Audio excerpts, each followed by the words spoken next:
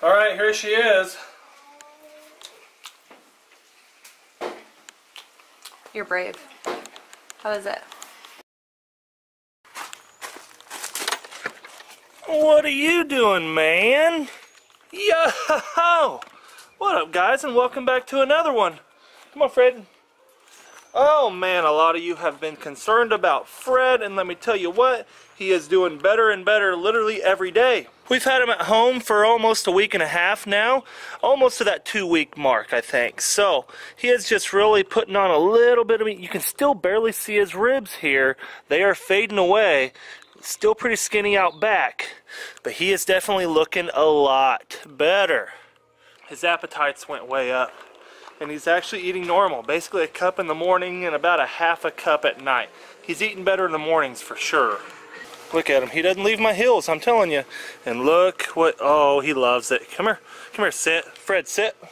Sit. Sit. We've been working. We have been working on it. Sit. There we go.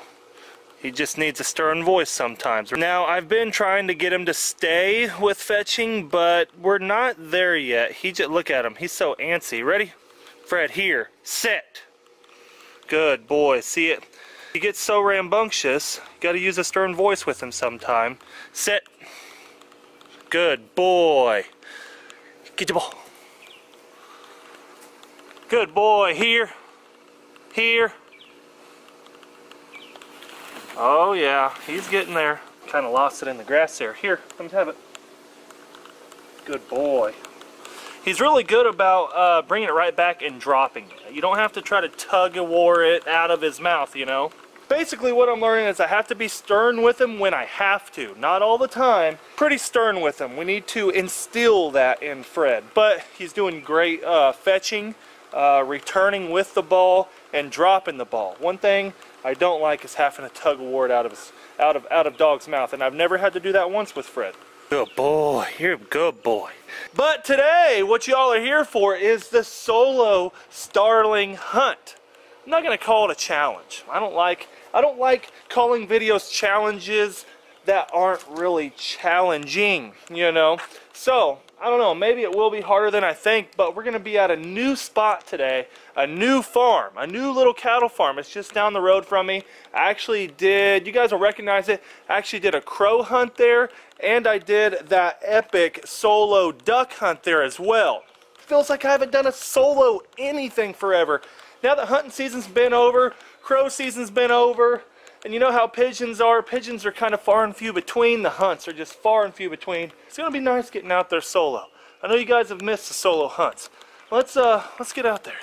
Woo, in the truck now. I had to go put on that Olive Ducks t-shirt because I gotta somewhat be camouflaged. By the way, if you guys want to pick up this Ducks t-shirt or hat or any other Ducks merch, I will link it all down in the description below. So a lot of you guys know that I usually starling hunt the dairy farm. It's like the go-to spot, you know. We've been getting a ton of rain, and I'm sure a lot of you have as well. And one thing I've been noticing a ton with all this rain is that the starlings are hitting bare fields. Just muddy, muddy, muddy, muddy fields, flooded fields. Looks like they're picking out grubs and worms. So I have a farmer buddy that always lets me hunt right down the road from me, and they have just been attacking his property. Look at this, starting to come over the road here. Holy smokes, look at this field here. I have never seen water in this field. If this thing keeps water in it come teal season, this thing will be loaded with teal. I mean, we have more water right now than I've seen in a very, very long time, and what it's doing is just bringing these starlings out, bringing them out off the farms, off of their concentrated areas that they like to stay. It's getting them out in these fields, and they're finding a lot of food right now. Oh my goodness, look at this. Look at the ducks. We got some those are 2 stud spoons right there. Oh man, got some teal in there, but just 2 stud spoonies right there. That's as far as my camera will zoom, unfortunately. I wish I could zoom in a lot farther. There are a ton of starlings and ducks right here. This is where we're going to be hunting today. And look at all the ducks. I'm gonna stop again. Look at this. Check out all these ducks. Check out all the ducks. Holy smokes. Oof. Man, look at all these teal buzzing around. Oh man. Look at all of them. Oh man, check this out. Don't try to cross high water, y'all. Don't do it. This happens right here. Oh man. Whew, that's where the road ends for me. I ain't gonna be looking like that. Woof. Nope. We are gonna turn our booties around right now. Like I said, we are flooding. I mean, we've had flood warnings non-stop. Especially when it looks like that. That's way too deep to cross in a minivan, man. What the? What are you trying? Why are you trying to get buck wild in a minivan? So I'm going to be rocking the GoPro, going to be shooting, running, and gunning on these Starlings. So I'm going to put away the big camera.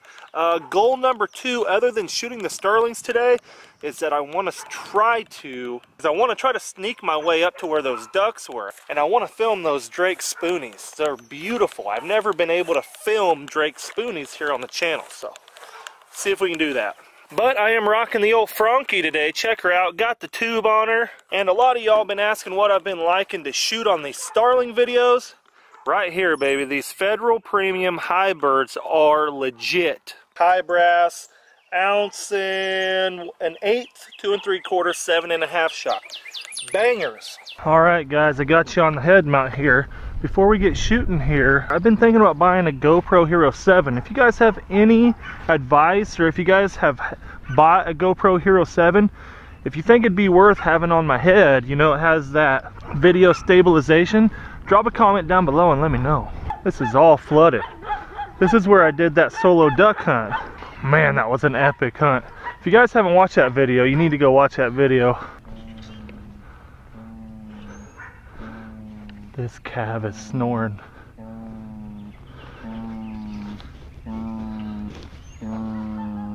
Is he snoring?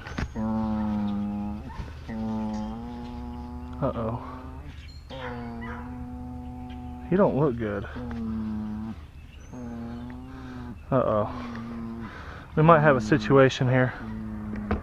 I don't think he's doing good. This is my buddy's cows. Hey buddy. No, he's not doing good. Hey buddy. And he's definitely not sleeping. Hey buddy. Hey buddy. Alright, I'm gonna have to call the farmer on him. He is not looking good. Oh, there he goes. He's making a weird noise. You alright, dude? Are you alright? Man. He's up and walking. I thought he was snoring. If he was snoring, tell me, but man, just never know, you know. He could just lay over and die right there. I'm not a cow farmer. I don't know. Maybe he's just so young, he's just having weird dreams. I don't know. He's pretty young. Probably just woke him up out of his slumber. Sorry, bud. I'm sorry, bud. Oh, look, he's running. That dude's feeling just fine. Well, let's see if I can sneak up on these ducks. Obviously, I'm not going to shoot them, just to film them. There's a bunch of them. Look at all these ducks. There are a ton. Mostly teal. Goodness. Remember the beginning of the video when I said we're not going to call this a challenge because it shouldn't be a challenge? Yeah, well, it's a challenge, indefinitely. And if you're new to the channel and you're wondering why is he so obsessed with ducks? Well, you obviously haven't been here very long, which is fine, that's fine. But duck hunting is my main thing. Ducks are what make me tick. I mean, I'm telling you. And to see all these ducks here on all these flooded fields is just amazing. But you can tell where I'm at here. Deep in the pasture woods, and there's a bunch of that stuff growing. Holy smokes. Literally everywhere. So you know what that means. This is going to be dove heaven, like I said. That's one of the reasons why it's probably dove heaven as well. Ooh, there's some starlings. I'm going to put down the camera.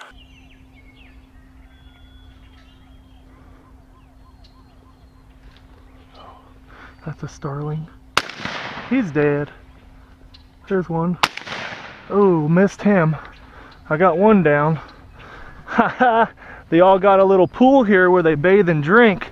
I had to be careful because there was a lot of other birds, but there was a few starlings in there. Got one of them bad boys. Woo! Well, we're on the board. Look at that, there's a dove. This is where they were bathing in and getting their drink. There he is. Look at that right there. Like I said, look at that. The grub worm is still in his mouth. Check that out. How cool is that? Caught red-handed. Again, guys, if you are enjoying the solo hunt, look at that. I called it. I said that they're going to be in the field eating grub worms. Right there, we got our proof in the pudding. Smash that thumbs up button for you, boy. Let's get this video up over 1,000 likes. Heck, let's make it 2,000 likes. Well, been walking around here quite a bit. Haven't had the camera on. I'll tell you what, these starlings are scarce. This definitely was a challenge, let me tell you what. And I'm glad we came out though. Seeing these ducks just did it for me. Holy smokes. But I'm gonna keep walking this back pasture area a little bit more. Give it a little bit of time here because it might be feeding time here real soon. It's, what time is it? What time we got? It's almost 4, so they should be feeding and getting hungry any minute. Oh, well, this is the drinking hole where I shot the one at, and here he is. Man, I mean, that's unlike Bobby to only shoot one, but I'll tell you what, these conditions, when you're not at a dairy farm where there's a concentration of them, I say these things are everywhere, but they're more abundant, like out in the muddy field right now than they are here. Now, I don't know, if I stuck around a little bit, I might be able to wait till they come back to roost, which they probably roost up in these trees, you know. But I think we're gonna go ahead and turn this into a good old starling catch, clean, and cook. You guys have requested it for so long. Guess it's time to do it since we only have one. See, this was my original idea. I knew that these bunkers had to have feed in them, and as you can see, they certainly do. And as you can see there is starling poop right there. But the starlings are just not concentrated on the old bunker here. I don't know why. Well, actually, I do know why. Like I said, they're out in the fields finding grub worms, like we seen with little Larry here. We caught him red-handed with that bug in his mouth. But hopefully we'll be able to come back here soon and hunt over this long feeder here. I mean, look how long it is. It's huge. Starling's gotta love that. I just mouth called these geese over here. Look at this.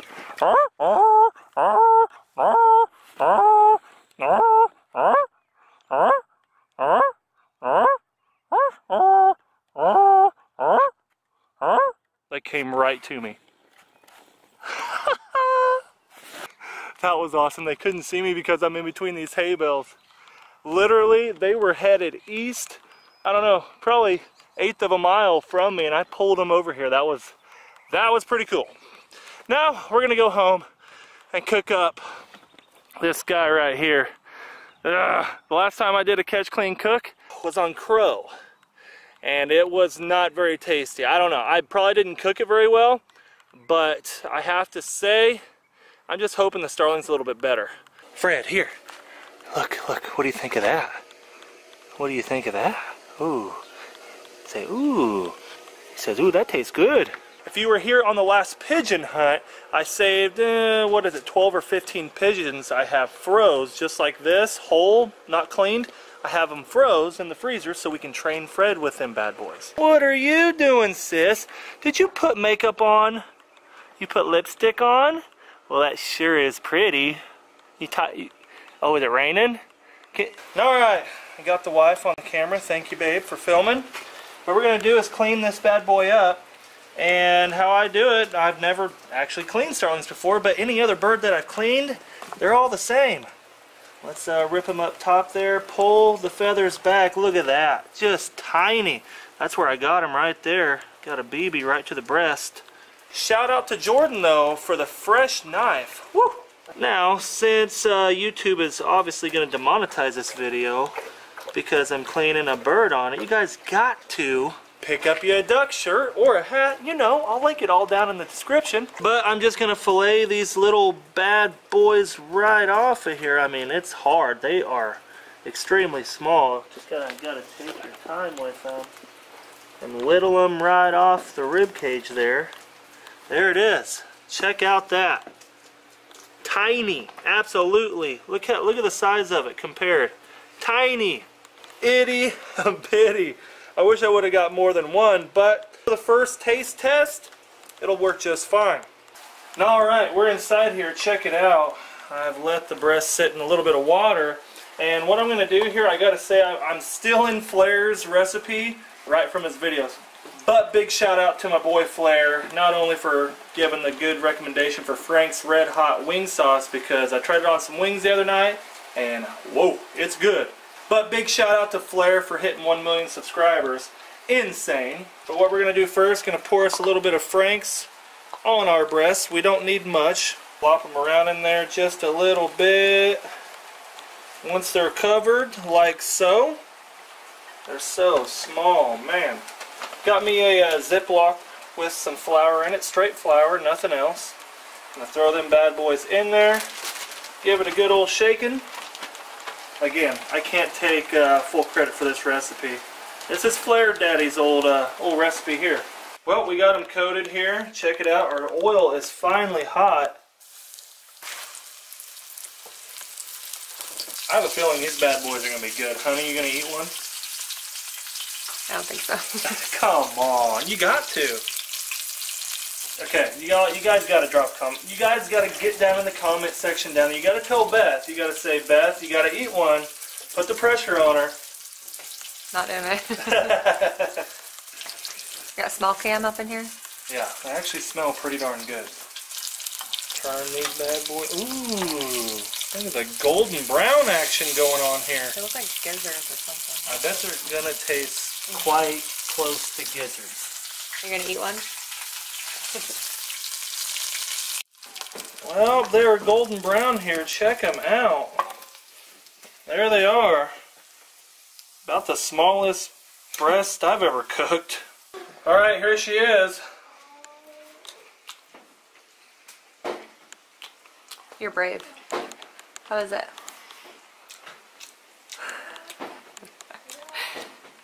It's, she pretty much nailed it on the head. She was like, I bet it's going to be like a gizzard.